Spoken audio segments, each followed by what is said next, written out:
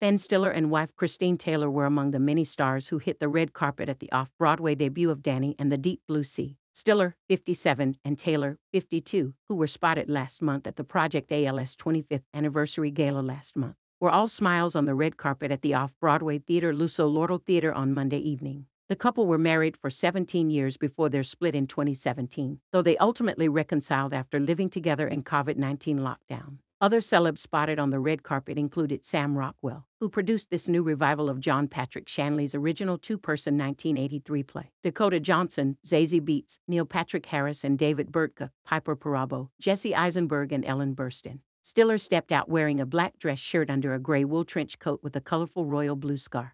He completed his look with black pants and black sneakers for the red carpet appearance. His wife Taylor opted for a black mini dress under a black coat, with a black purse slung over her right shoulder. She accessorized with a long silver necklace and gold earrings for the outing, completing her look with black open-toed heels.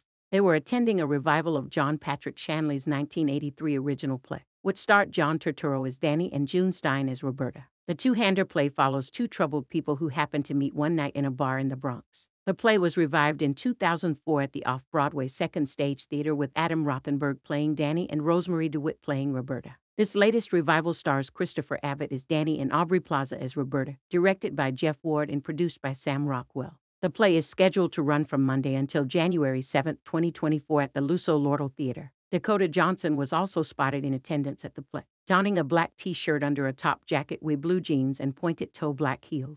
Zazie Beetz also hit the red carpet with her partner David Ristall, who have been engaged since 2014. Neil Patrick Harris also hit the red carpet with his husband David Burtka, each rocking a unique and stylish look. Sam Rockwell, who produces the revival, also hit the red carpet with Mark Berger on Monday evening.